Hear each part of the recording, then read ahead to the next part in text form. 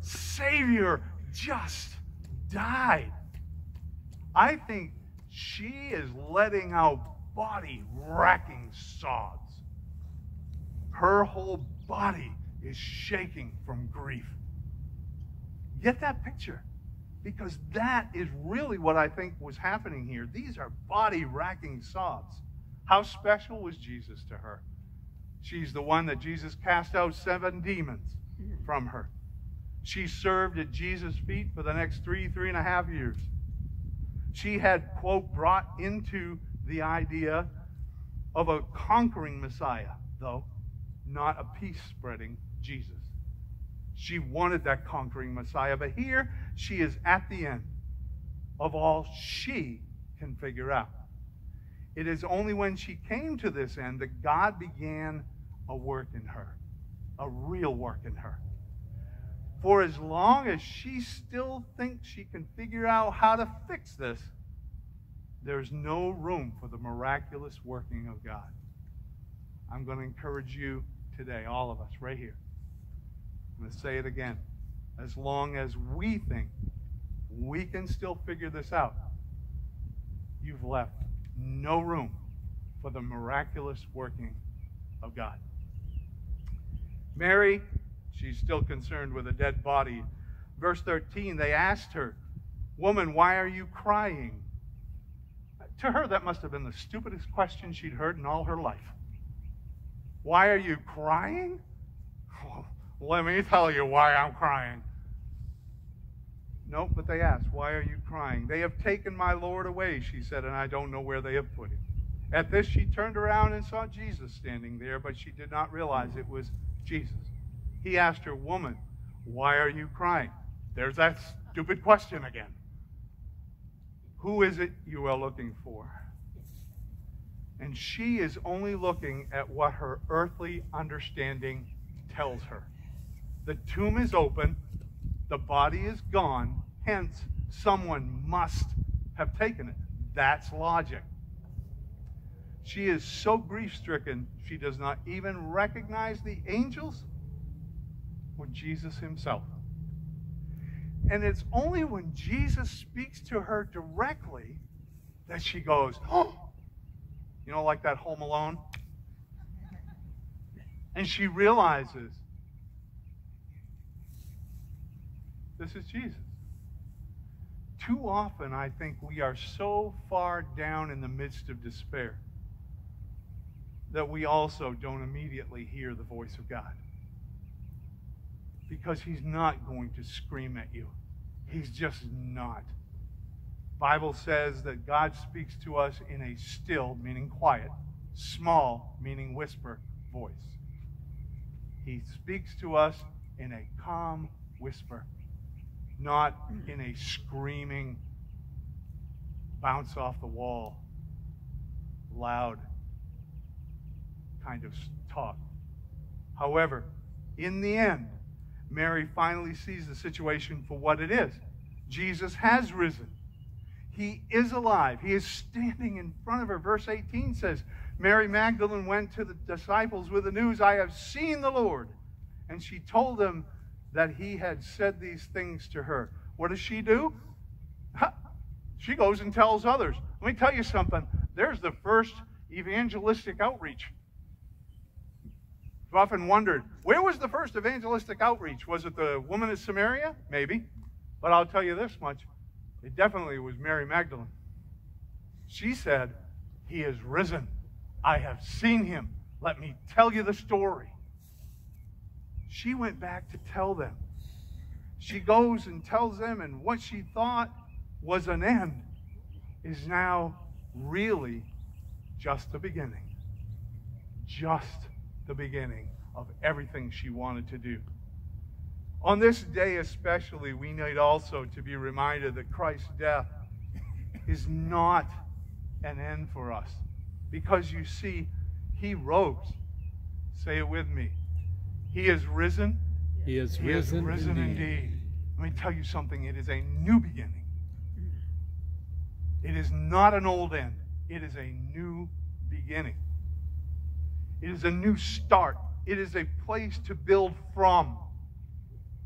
Maybe you're thinking here that you cannot start over. Oh, I'm X amount of years old. Well, I know I'm younger than some of you, but my kids think I'm older than dirt. I tell them I'm not as old as dirt, but I remember when it was invented. No matter where you are, even if you think this is an end this morning, it isn't. It can be the beginning you are desperately looking for. Christ's resurrection offers new life and new beginning. Whether you have never given your life to Christ or whether you've walked with Him for 20 or 30 years, this today is a new beginning. His mercies are new every morning. If you think you messed up, it's okay. Maybe you did. It's not an end. It's just a beginning. I hope that all of us can grab hold of this and start again. This time, let's start with God's power behind us. Let's pray. Father, we thank you for bringing us together in this day. We thank you for, Lord, all that you have done, all that you mean to us. For those of us who have given our lives to you, all you have meant to us. May this be something that we will not forget. We will still be grateful. We will still know that every day can be a new beginning. Some of you are here and have never given your lives to Jesus Christ. Just from a statistical reason, I was told there's 204 of us here this morning. If you are here and you know you've never given your life to Jesus Christ, I want to give you that opportunity right now. Because Jesus is your new beginning. There is no new beginning without Him. If you're here without Him, just pray this prayer with me. Lord Jesus, thank you for forgiving my sins. Thank you for being my Lord, my Savior, my risen Messiah. Help me to walk that spiritual journey that honors everything I am going to learn in your word. Until that day I stand before you and you tell me, well done, thou good and faithful servant. If you have done that this morning, if you shared in my prayer, I'd like you to have it make your way to the front. I'd like to talk with you. Just like to speak with you shortly. I'll let you go very quick. I know it's getting warm. And Father, for those of us who are here and we've walked with you for years, not perfectly, but we try. Lord, help us to know that each day, beginning even this glorious Easter morning, is a new beginning, that we can walk again with you in spirit and in truth. Bless us as we go from here, we pray in Jesus' name.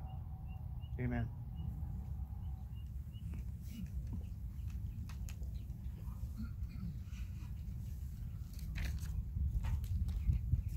Well, as we prepare to get ready to close this morning, I'm not going to make you stand. I know it's hot out there, but let's sing from our hearts as we join in our last song this morning, Crown Him with Many Crowns. Let's raise our voices in praise to our resurrected Lord today.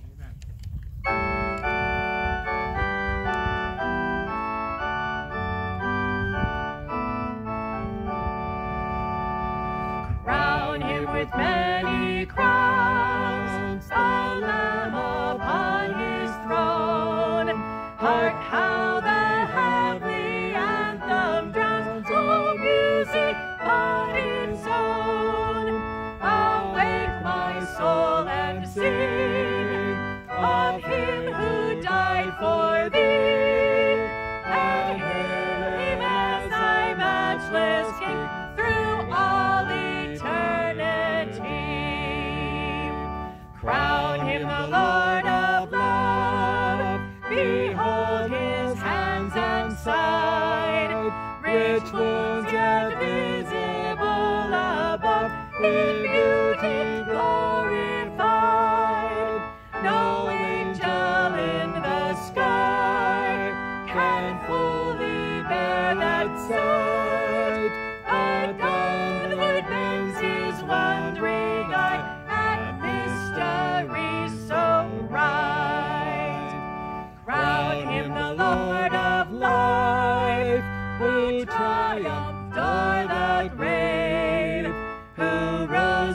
victorious to the strife, for those he came to save. His glories now we sing, who died and rose on high, who died eternal life to bring, and lives that death may die.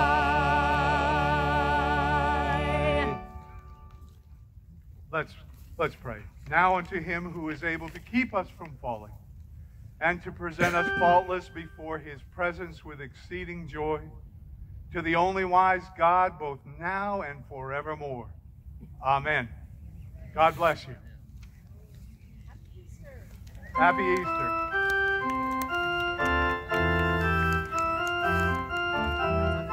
Yeah, I saw it. That's why I got my other one.